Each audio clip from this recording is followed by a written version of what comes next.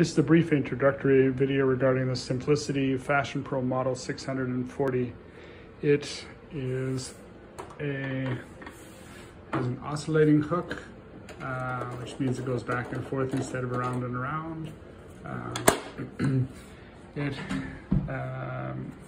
Up here is the stitch or the thread tension, 5, 6, or whatever you need it to be.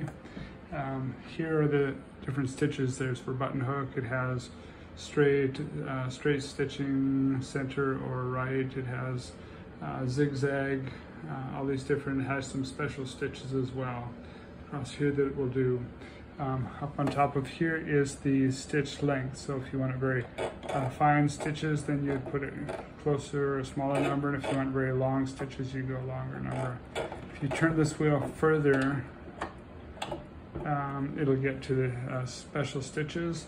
I think that's what the SS stands for, but that's how you get these patterns.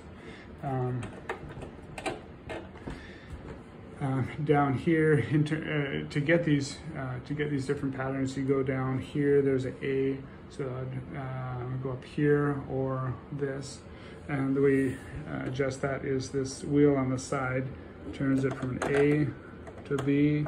The C up here was a zigzag, and so the width of the zigzag stitch you adjust by going here. It was D, and it goes all the way up to, I guess, to J. So that's the wheels where you get that. This is for reverse stitch if you want to just back up and strengthen the seam.